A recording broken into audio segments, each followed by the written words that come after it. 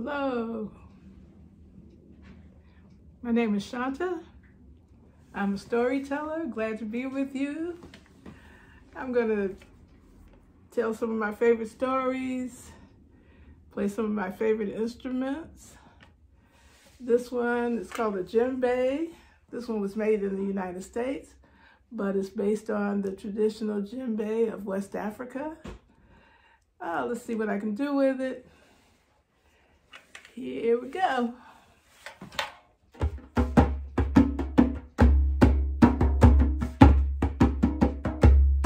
There once was a monkey who lived in a tree. That big tree was down by the sea, and in that tree were wonderful, delicious mangoes. Monkey ate mangoes every day, and when he was full with mangoes he'd play, tossing them into the water where they splash, then disappear. They disappeared into the mouth of a shark who was out on a daily lark, catching the mangoes and becoming the monkey's friend. The monkey threw mangoes which the shark caught. They played all day, they never fought. Got so friendly, the shark shouted an invitation. Come on down and take a ride. A visit from you will fill me with pride. You'll see my world and join in a shark celebration. But what about my fur? I can't get wet. Right on my back, I'll never let one drop of water touch your precious furry coat. Shark took monkey so far out in the sea that monkey could no longer spot his tree. Where are we going, shark? You said you wouldn't take me far. We're almost there. But I forgot to say that, monkey, I need your help today. You see, my great chief of sharks is very, very ill. All remedies have failed, and now we're sure that the only thing that could bring a cure is the heart of a monkey. Your heart, my little furry friend. But I don't have it with me, scared monkey sang. I left it in my tree to hang like all monkeys do before we go to sleep at night. So take me home, I'll put it back inside. By the time we do that, Chief Shark could have died. So hurry and take me home. There's no more time to waste. Shark moaned and groaned, then turned around, swam close to shore. When monkey hit the ground, he ran but turned back to say he'd soon return. Shark swam around for an hour, he waited, shouted for monkey, heard an answer he hated. Just what are you thinking? You'll never get a heart from me.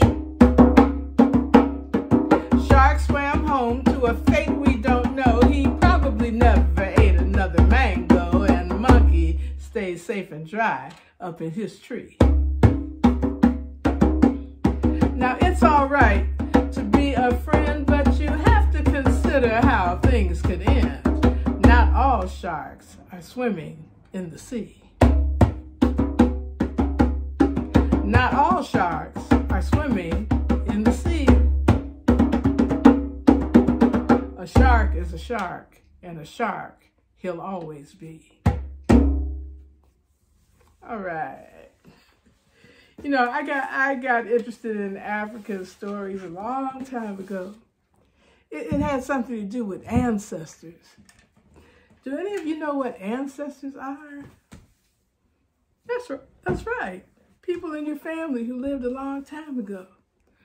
Well, I did not know that I had ancestors from Africa until I was about 19 years old. And when I found that out, I got so excited about it. I began to read books about Africa and tried to learn as much as I could about Africa. And the things that excited me most were the stories and the songs of Africa. And that's what I would like to share with you today. So, Monkey and Shark, it's a West African story. And djembe is an African drum. And And this instrument is an African bell. Some people call it agogo.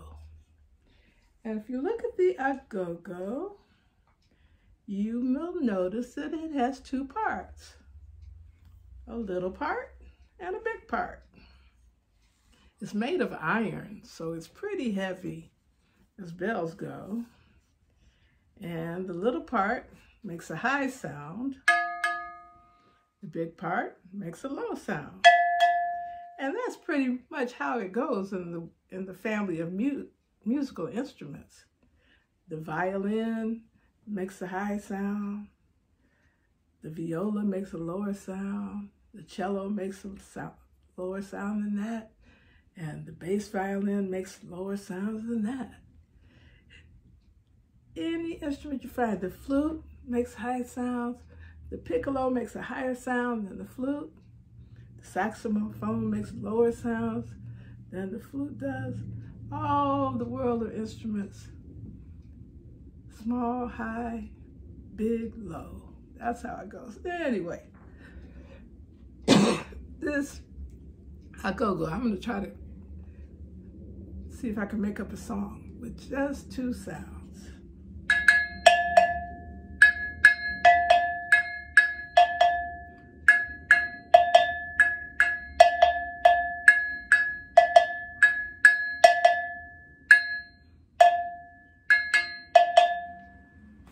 And music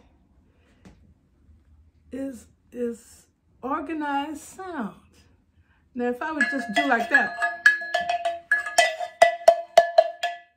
that would be noise. But if I put some organization, some order to the sound, then it's music. It's rhythm. All right, so here we have agogo. Okay.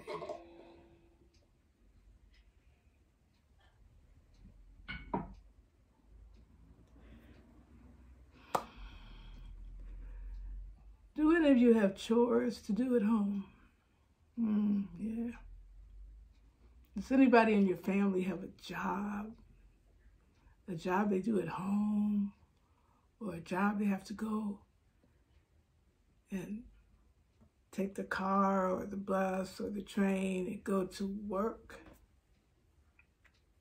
Well, there are some people in West Africa who say that people did not always have to go to work. The sky was so close to the earth that all you had to do was reach up, grab a piece of the sky, and you could have your breakfast, your lunch, and your dinner. People had everything they needed. Nobody had to work. But after a while, people began to take more than they needed, and then what they didn't eat, they just throw on the ground. Now, the sky noticed this, and the sky was not pleased. One day, the sky said to the people, "What's going on? Why are you just tossing parts of me on the ground? This is not right. If you don't make some changes around here, I will." So the people, they got very careful. They were careful only to take as much as they needed. They were careful to eat everything they took. They were careful not to drop any crumbs on the ground, and things were smooth again. Everything was good until that day.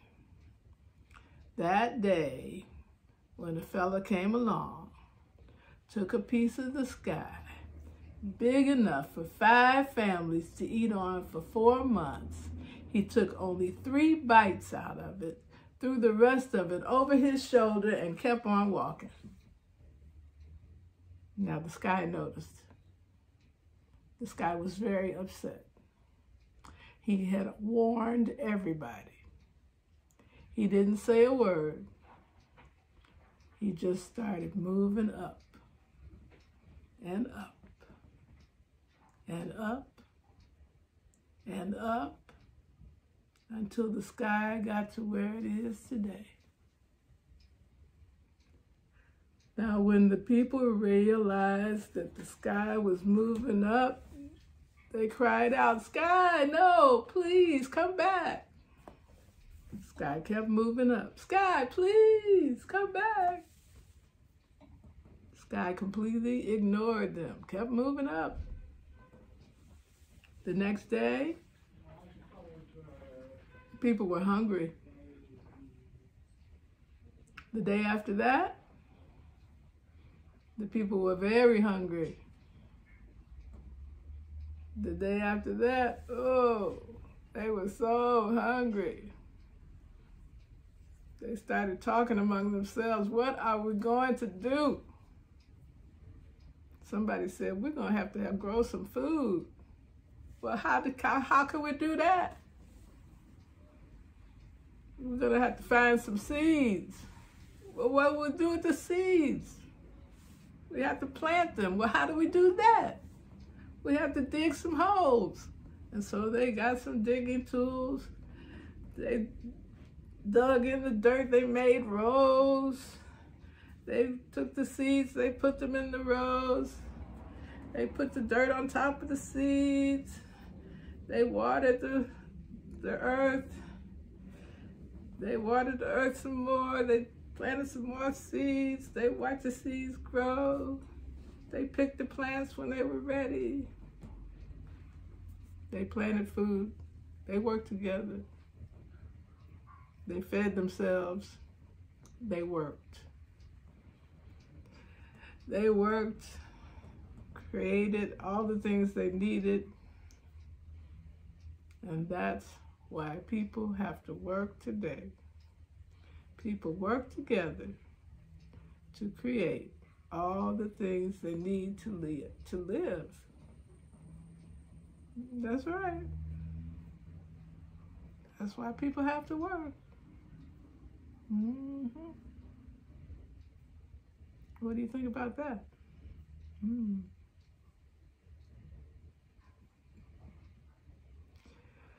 A lot of the stories that people tell are to answer questions. Why? The question why. Do you go around asking your parents and your teachers why? Why? Why? Well, why? Well, why? And don't those adults sometimes get tired of you saying why? But it's important. It's important to know why. It's important to ask why. And many years ago, people told stories to try to explain why. Today, scientists do experiments to answer questions why. Maybe you do experiments to answer your questions about why. It's important. Yeah. Now, I have another instrument I would like to show you. It's one of my favorites. Actually, all instruments are my favorites. This one comes from Nigeria, West Africa. It's made from a gourd. I don't know if you know about gourds. I'll try to explain it. A gourd is a plant. It grows on vines. Vines are these little squiggly stems, have leaves on them. They usually grow close to the ground. You know pumpkins, right? Pumpkins grow on vines. Some pumpkins get really big, right? You know about squash? Squash grow on vines. Well, gourds are in like the pumpkin family, squash family, okay? Some of them get really hard. This one was cut in half, so this is half of a gourd. And once it was cut in half, the meat or the fruit was dug out The seeds were taken out, and then some wood was glued onto the top of it, and little pieces of metal were attached to it. And this looks like the pieces of metal look like they are nails that have been hammered until they're flat. And the way I play it is to take my thumb and press down on the end of the key and then let it go. And when I let it go, the key vibrates, it moves up and down, and that vibration travels through the air and reaches your ear, and then you hear a musical tone.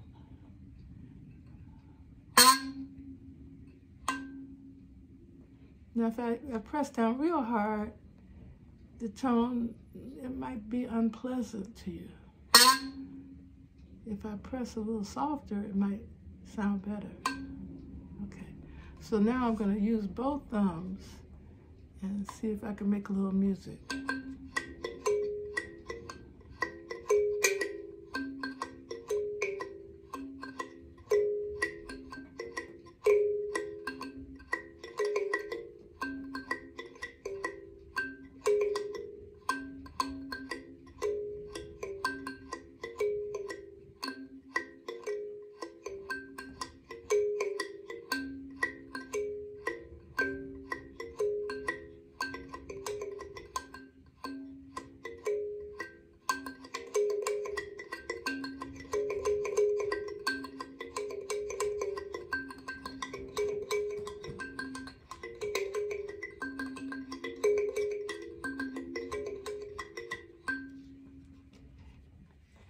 So I call this instrument mbira. That's one of the names it's called in Zimbabwe, which is a country in South Africa, Southern Africa. But this instrument is found in so many countries of Africa, and it's got hundreds of different names. I just know a few of the names. So some people call it mbira, some people call it kalimba, other people call it likembe, some people call it thumb. Some people call it sanzi. So many names, and I don't know all of them. Sometimes they use gourds to make the instruments. Sometimes they use wooden boxes. Sometimes use cans. It's amazing that there's a whole universe of instruments that are like this. And you know what? You can even make it. You might find a book in your library on how to make these instruments. Now, some people call them thumb pianos because you can play them with your thumb. Now, I used to call it a thumb piano, but one of my storyteller friends said, you know, Shanta, that's not a good name to call it, because these instruments were around a long time before the piano was ever created. So really, the piano should be called a big mbira, because the mbira came first. So I try not to call it a thumb piano anymore, just to be historically accurate. I have another one. It's my favorite. It's my favorite of favorites, because I like all the instruments, right? Okay, here it is. It's also made from a gourd.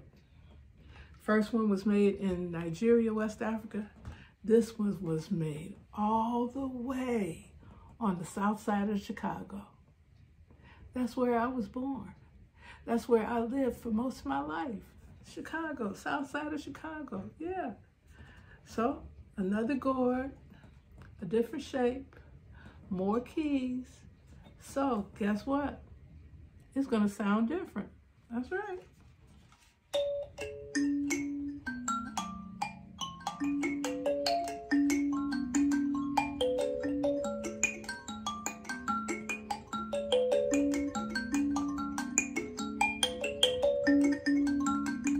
So lonely.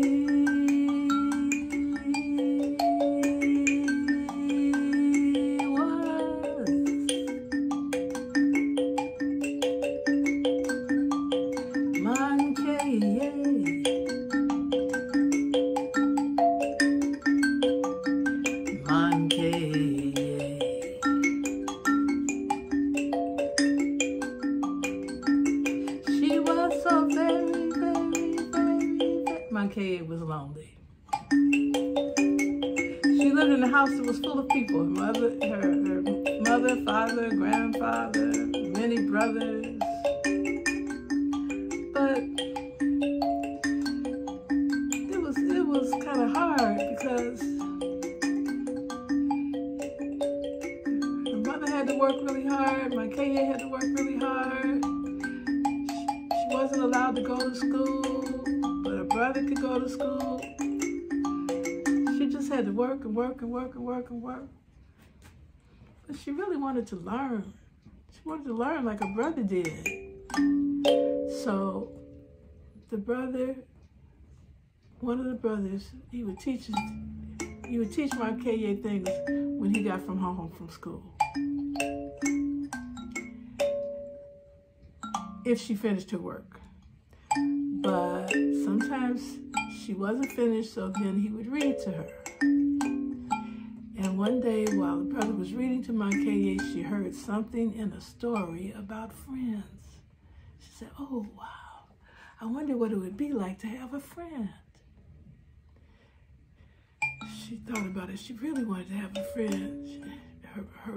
Her father had friends, and her grandfather had friends, and maybe her brother was a friend, but no, she didn't think her brother was a friend. It was something extra. There was something special about a friend. And she kept thinking about it. She kept hoping about it. And one day she took her bucket. She had to go down to the river and get water. She had to go to the well and get water. And one time when she took her bucket down to the water, she looked into the water. She saw someone in the water. She looked in the water, and the one that she saw, she smiled and she nodded her head, and that one looked back at her, smiled and nodded too. So she thought that was an agreement that they would meet back the next day at the same time, and so they did. They sat together, they spent time together, they grew together, but they never ever spoke a single word to each other until one day. My K.A. was so excited, she ran down to the water. She was so excited, she started talking, and then she realized that her friend would not be able to speak back to her in a voice other than her own. But it was all right, because by then, she knew that she had a friend.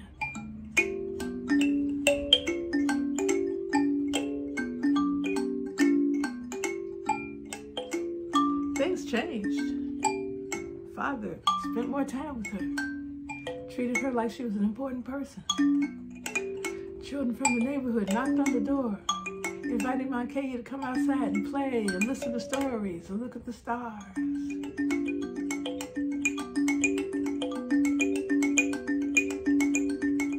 The water near you, take a look in it. The one that you see, gaze in the eyes, smile, share a nod, come to know your oldest friend.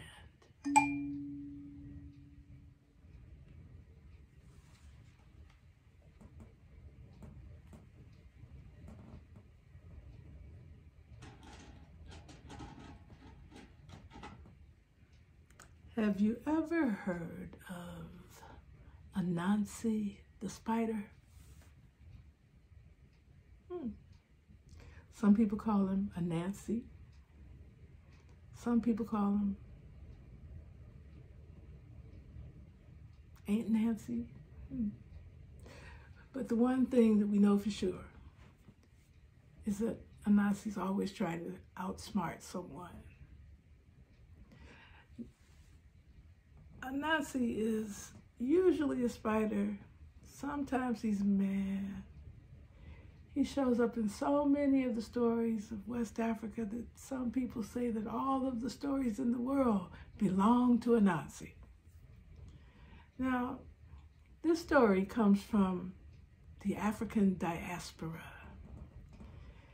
The African diaspora is all the places in the world where Black people live. For example, the Bahamas. I learned the story from Miss Augusta Baker. She was a great storyteller. She was a librarian who taught other librarians how to be good storytellers. She said that Anansi and Brer Tiger were both in love with Miss Krashiba. And there were things that Miss Krashiba liked about Anansi. There were things that she liked about Brer Tiger, and she could not make up her mind which one of these guys she wanted to marry. Now, when Anansi found out that Miss Krashiba was having somebody else over for company, he got very upset. He did not like having any competition. He decided to get rid of his competition once and for all. So the next time he went to visit Miss Krashiba, he said, Miss Krashiba, I do not like the company you're keeping. Well, Anansi, who are you talking about? I'm talking about Brer Tiger. Well, I find Brer Tiger to be quite a nice gentleman, but Miss Krashiba, don't you know, he's nothing but an old riding horse. Riding horse? Anansi, how could you say such a thing? I know it for a fact. He was my father's best riding horse. Well, the next time Brer Tiger came to call on Miss Krashiba, he could not help but notice that her behavior had changed. She finally had to say something. Miss Krashiba, why are you treating me so cold? This is not like you. I'll tell you the truth, Brer Tiger. I've heard some very disturbing news about you. Well, what could that be? I have heard that you, Brer Tiger, I've heard that you are a riding horse. Riding horse? Who said I was a riding horse? Well, it was Anansi. He's going to come back here and he's going to tell you that he lied. So Brer Tiger went running through the forest toward Anansi's house. But I have to tell you that at this time, Brer Tiger ran on two legs. All the tigers ran on two legs like we did, like we do. Brer Tiger went running through the forest, knocked down the front door of Anansi's house and said, get up out of that bed. Come tell Miss Krashiba that you lied. Lied? I can't. I'm sick. Brer Tiger, I've had this high fever for many days. I might have said anything. I've been so sick. You coming to Miss Krashiba's house. I can't. Brer Tiger, I can't make it. But Brer Tiger, maybe, just maybe I could make it there with you. Because I really want to clear up this misunderstanding. I don't, maybe I could make it there with you if you let me ride on your back. All right. So Anansi got up on Brer Tiger's back. But Anansi was small and Brer Tiger's neck was really large, but that's the only place he could hold on, and he couldn't hold on very long before he was complaining, Brer Tiger, your neck is too big, I feel like I'm gonna fall, I can't. You're coming to Miss Krashiba's house. Well, Brer Tiger, maybe, just maybe, if you could get a rope and tie it around your neck, I'd have something to hold on to. Well, all right. So they got a rope. Well, Anansi's holding on the rope and swinging from side to side, and they don't get much further before he's complaining again. Brer Tiger, I still feel like I'm gonna fall, I can't hold on. You're coming to Miss Krashiba's house. But Brer Tiger, maybe, just maybe, I could make it there if you could get down on all four of your legs. Well, all right. So Brer Tiger got down on all fours. They didn't get very far before Anansi was complaining again. Brer Tiger, why are you going so fast? You know I'm sick. You're coming to Miss Krashiba's house. Brer Tiger, maybe, just maybe, I can make it there with you if you could get a stick and so I could tap you and let you know when to slow down. Well, all right. Well, while all this was going on, Miss Krashiba had told all of her relatives, all of her neighbors, all of her friends about the problem that Anansi and Brer Tiger were having with each other. And all these folk had gathered in front of Miss Krashiba's house. Now, Anansi and Brer Tiger were getting close to the house. Anansi saw Miss Krashiba on her balcony.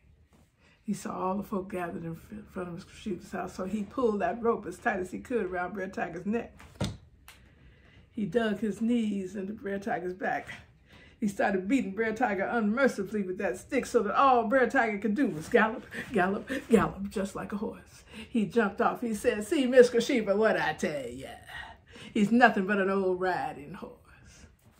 Poor Bred Tiger was so embarrassed and ashamed that he went running through the forest on all four legs, and don't you know, tigers have been moving around like that ever since.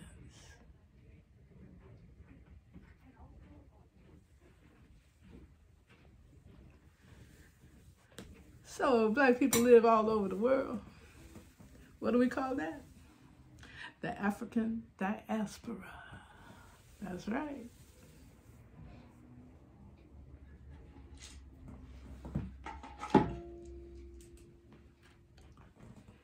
Here's another instrument found all over the world. This is a seed pod. This one fell off of a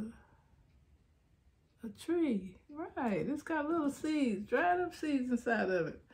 I've seen this in Miami. I've seen something like this in Zimbabwe. I've seen something like this in Illinois. The one in Illinois is much smaller and much flatter. But the thing is, when it's dried up and you shake it, it's an instrument. You can get fancy with it.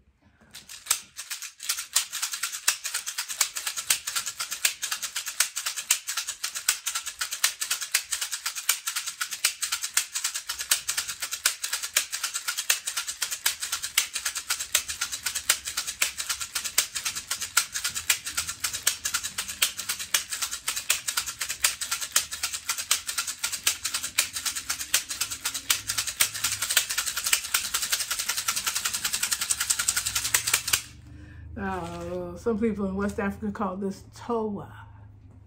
T-O-A. Toa.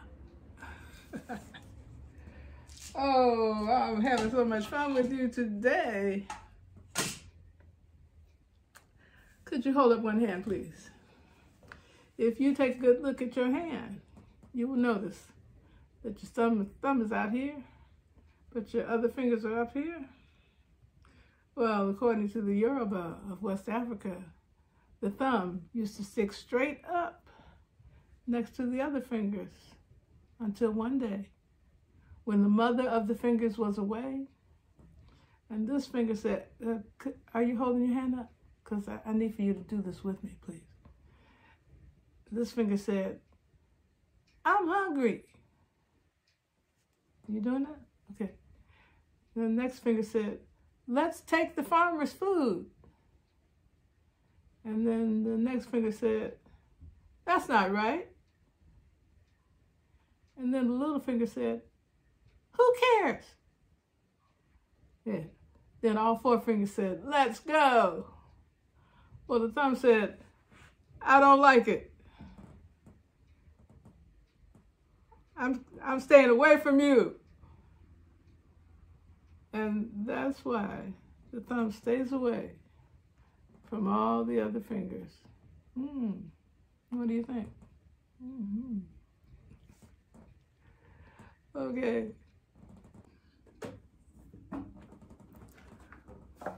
We're living through some hard times.